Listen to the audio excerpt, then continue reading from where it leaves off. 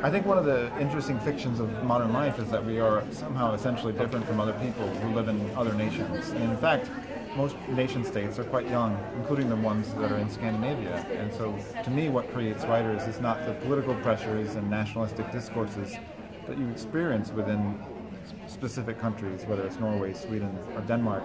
It's the senses. It's the fact that you have a shared landscape, a shared culture in some ways, a big part of shared history, and you eat the same foods, you look at the same texture of sunlight, and I think this shared geography is a thing of power. And so when people are reading literature from Scandinavia, yes, it is a problem if they keep calling Danish writers as if they're from Finland, but it's really a small category error in the fact that basically this shared culture can produce a literature which is interesting to the rest of the world.